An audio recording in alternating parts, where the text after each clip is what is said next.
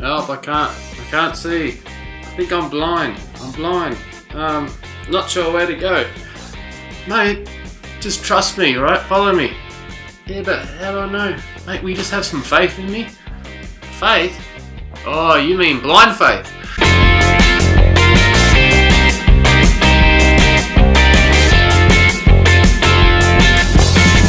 To everyone in the vinyl land, it's CV.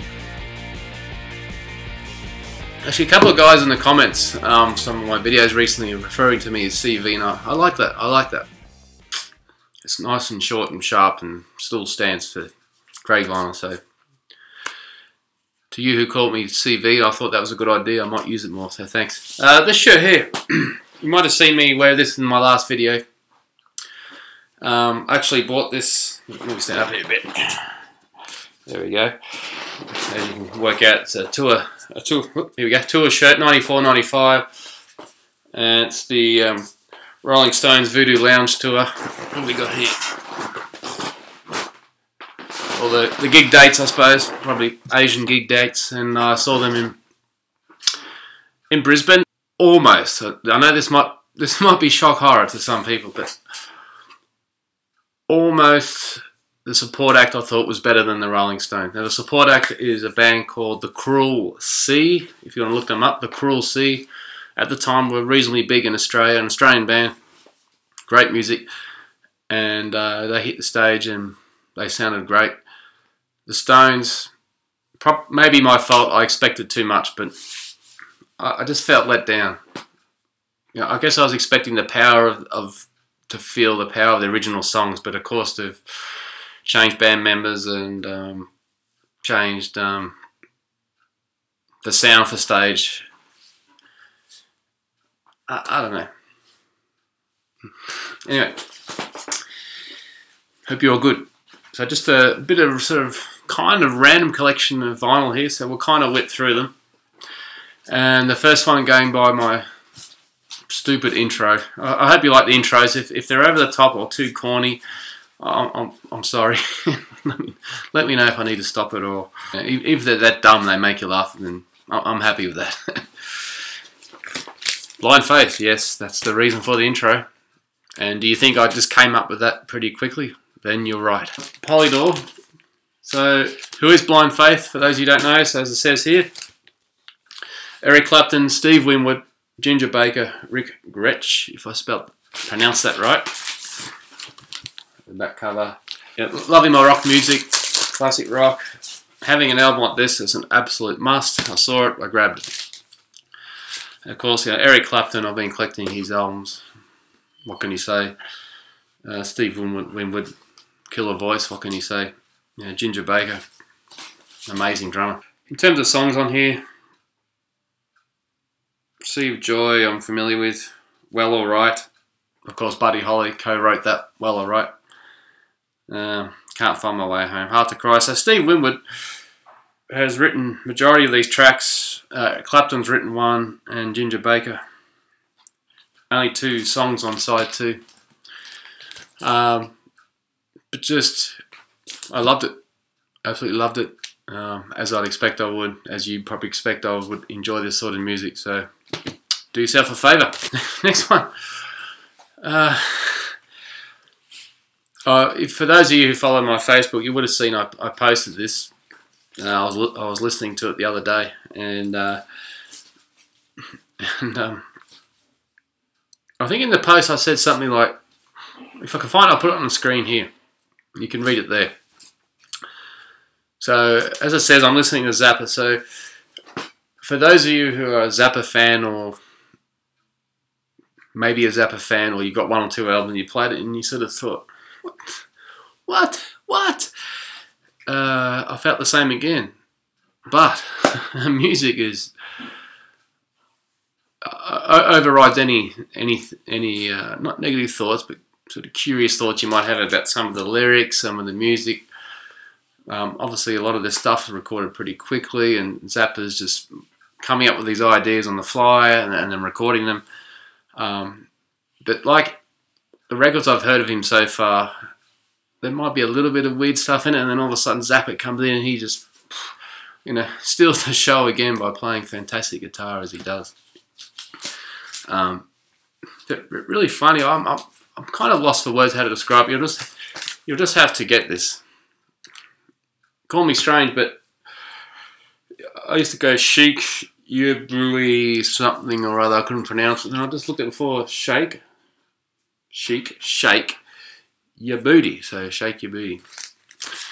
And I really like the label of this. It's on the Zappa Records label. That looks awesome. I love that. It's probably one of my favourite labels, just visually looking at. And there's the other side. So, but after all that, extremely recommend Zappa Records. Get them. Talking about Zappa, this is The Mothers, just another band from LA. On the Reprise label, which is kind of like Neil Young label. There they are. Again, it's Zappa, of course. But for me, The Mothers are even... If the Zappa's known as if a Zappa album comes across as called The Mothers, it's even weirder. I mean, really weird. McCartney, this is my second copy. I thought I had an original, but sorry. I thought I had a copy of this, and I do, but here's two, so I'll be able to Frankenstein and pick the best copy. First time I've seen this in the wild, would you believe? George Harrison, somewhere in England.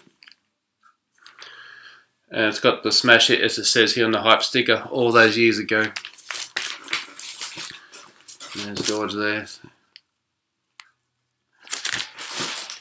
I have played side A. It's okay. It's not bad. It's not fantastic. Not the best record in the collection, but it's George Harrison. Vinyl collectors, you got to get this stuff. Next one is an old Aussie rocker. Fantastic, brilliant Aussie rocker. Let's put it that way. Billy Thorpe. I've seen this a few times. $10 or less, you'll get it for. This is an original. Music for Pleasure. I love these labels. It's not picking up the green on here, but it's an original as soon as you feel the weight. It's from the 60s or 70s. Basically, this record came together from the Billy Thorpe, if you read the notes here, from the fan club. And I think from the fan club, they've picked the songs, a collection of Billy Thorpe songs. So, plenty of songs are missing that I would have wanted on there. But hey, it's Billy Thorpe. Next one, Supertramp, Crisis. What Crisis? I've already got this, but I needed a better copy, so on A&M. Happy to get that. Two more to go. The Biggest Twang of them all, Dwayne Eddy. This was a cheap record.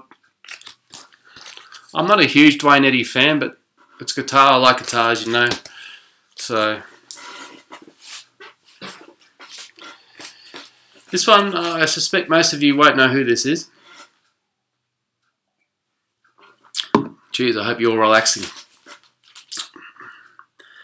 And a few of the songs I really like. When they came out, yeah, they were not bad. A couple of big hits. They were really raw.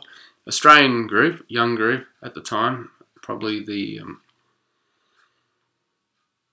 mid-90s, early to mid-90s. Probably more like the mid-90s. And here it is. It's RATCAT, Blind Love. It's on the... There you go there. You can see the songs there. And on the Root Art label, nice label. If you're not familiar with RATCAT and you're thinking, who is CV? What's Craig Vinyl CV talking about? Who is this RATCAT? I have no idea who they are. If you're going to look them up, consider looking at these songs. The two biggest hits in Australia were That Ain't Bad, and that was it went #1 in Australia. It was their biggest hit. But the song that I like the best is called Don't Go Now.